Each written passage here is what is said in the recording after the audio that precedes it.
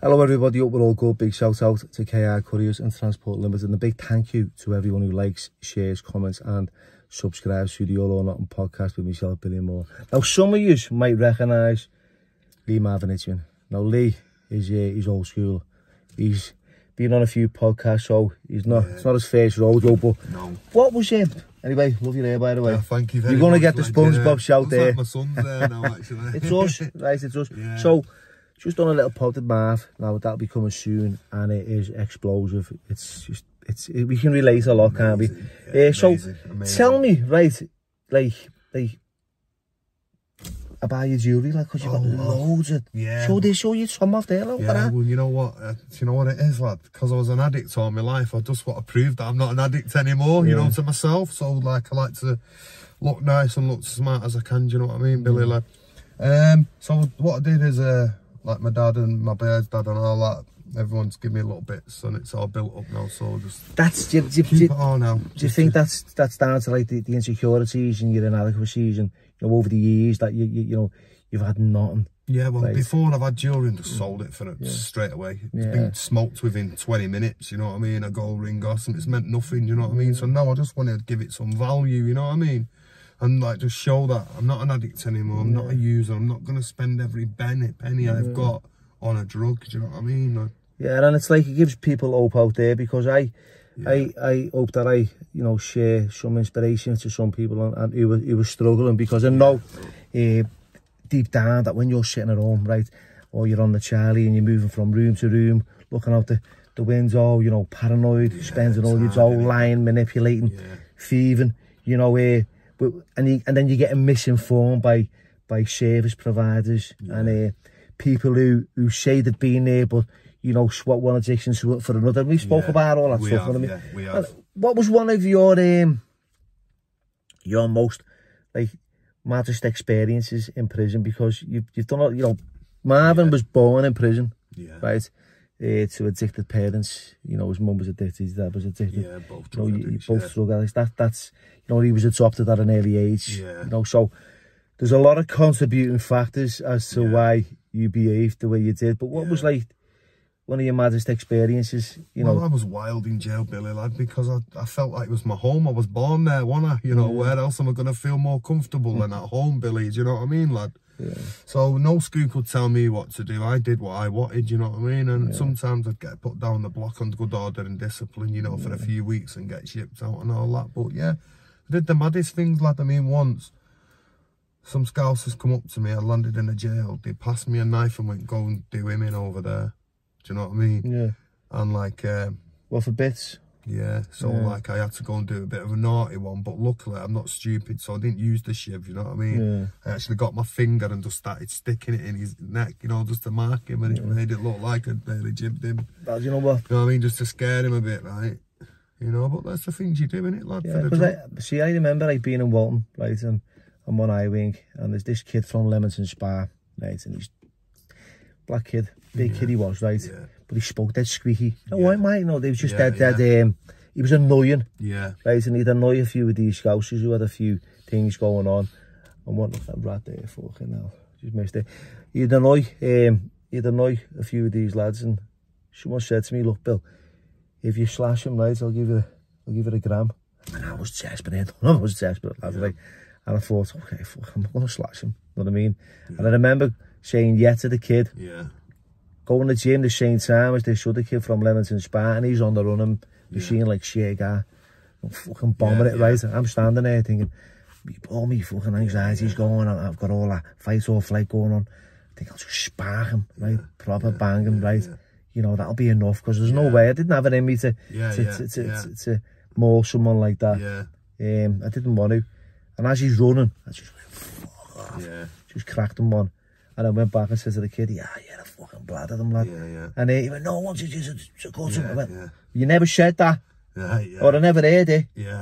Right, but I've done that, mate. You better sort it now. Yeah, still, So we ended up with an half a gram, you know what I mean? But, it is. Imagine, like, I know some kid who done that and ended up getting IPP. I know a kid who got a murder charge for it as well, lad. Yeah, I know someone who did it and it's got bled out, and someone, he slashed his throat and he cut his throat open and bled out. Doing a hit. was a kid years ago when I first went into prison. There was a kid, I'm not going to mention his name because I know his brother, who hung his pad mate. Yeah, wow. Because they told you you'd get bail. Yeah, Ever remember that one back in the day? I remember that story, if your pad mate hangs, right? Yeah. You know, you get bail. And this kid's a Scouser, and he was in Strangeways. Yeah. And he hung his pad mate. Yeah. And he got nicked for he got nicked for murder because you know, the come bangers like, but that was happening a lot. That I remember that happening a few times. That have you ever had that happen where someone's been bragging about how much money they've got in prison and they get robbed, Billy? Yeah, they take the Lad, I remember this fella coming on a wing, and I kid you not, he started telling us that he's got 80 grand or something in his nana's fucking fireplace. Here you go. I swear he was telling everyone, and you know what? The lads went and grabbed his bird out on the visit outside. She was on the way in to visit. Just had her right off. Had her, took her, took the money, and then ended up getting nicked in the end and going to jail for it anyway. But yeah, that's through having a big bleeding mouth in jail by drugs. I know some people love a little bit of drama on the social media. They love like stories, war stories, prison stories. You know, how overcoming addiction. This platform is quite diverse. Yeah. You know, I'll open the doors up for everyone. It just says, you know, real people with real stories. Yeah. Not asked about your blue ticks or your celebrities. You know, we can all fucking, you know, oh, it's fucking difficult living with like a fucking £1 million in the bank. You know what I mean? And you're struggling. Yeah. And it doesn't take away, that doesn't matter how much money you've got. I think if you've got fucking tons of money and you're in addiction, it's fucking more painful. Money's irrelevant if you're an addict, lad. It doesn't matter. Money it makes it harder if you've got money, I think. Makes it harder to manage your addiction if you've got money, because you can buy it any time you want. Yeah. I mean, I've been around people like that who've got money coming out their ears and they can't stop. It's miserable as fuck as well. It's not. It's even harder, lad. So, yeah. You know what I mean? So, yeah, we're just out here telling everyone that there is a way out, though. You can change if you want to, you know what I mean? And you've got the keys yourself to do it. I mean, everyone keeps saying they need a bit of support and they need, but you tell yourself for a change that you've got the means to do it. Yeah, the change begins with yourselves. And, with yourself. Yeah. Well, especially with me. And, you know, I'm only speaking on my own, you know, for myself as someone who's experienced the hardships, you know, and had to go through all them desperate times to come to a point where I had to change. I don't want to live that way of life. And people say to me, I'm on the met and I'm on the diazes and I can't get off this and I can't get off that. I'm on the ale all day long, right? And it's horrible because I feel for those people who write on. I see them comments and I see it and think, wow, if I had a bottle, and I could bottle this recovery stuff up, or I could sell it. I wouldn't sell it. Give you it. You'd give it. Fucking man, I wouldn't sell. Why would I sell something that, you know, to save someone's life? Why don't you can have it? It's very true. It was freely given to me. Right, and I believe that, you know, you can only keep what you've got by giving it away. And I mean in that sense, not like giving up your personal things, just giving up yourself, or being there for someone. That's what my life's work is now, is trying to educate people on not only the danger of drugs, but the danger of letting yourself go and falling into that trap. You know what I mean? Because if you fall through them gaps now, mate, where you end up is a very, very, very, very difficult place. Yeah, well, you know, I've just listened to where he's ended up, like gangs, Pepperell, Gooch, all that stuff back in Moss Side, back in the day. You know, you come from Ancoats, so you were out of your depth, especially when you were, when you were in prison, and like, you know, you probably felt different. So you've been mauled by a dog, stabbed, you know, shot. Yeah, everything about that. And that was all before fucking breakfast. That was all before breakfast. Right, I'm just going to drop him off in Limey, and Marv. Is it Marv or Lee Marvin? Marvin. So it's like a double barrel name, isn't it? It is, yeah, but I was never called Lee. My adoptive mum called me Lee. So you were just telling me then on the way down, one of your most memorable episodes in prison, like Reggie Cray. Tell us about that, mate. I was away with Reggie Cray, old Reggie Cray was walking around on a we was in a Wayland, Norfolk. I'd just gone on a drug rehab wing, but I didn't last. I was still, it's like I was getting weed and all that, so got through off the wing. Piss test. Yeah, give a positive piss test, got through off the wing. Bounced that, banged on a wing. Old Reggie Cray was walking around, What was he like, lad? Me and a mank called Colin O'Grady, and this other, it was only me and another mank and a Salford kid, and Reggie Cray was really nice to talk to, you know. Yeah. Dead small Billy. Was he the one? Was he the gay one? He was the straight man, but he still was gay though. Yeah. I think he was anyway. Yeah. So they said anyway. I'm not sure. Yeah, Jail gay, any prison vision. Yeah, we heard a story. I heard that he was still like at it, but you know, I don't really want to get into that because I like to keep his memory nice. You know what I mean? He wasn't really. They didn't. Not that it was a bad thing to be like that. I'm just saying that's probably like an IPP they got. Thing.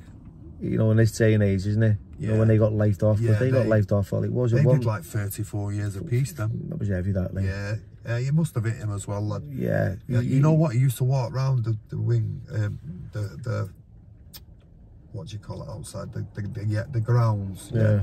So the grounds, you could go off your billet and walk around the grounds, you know, behind the billets and all that, like, yeah.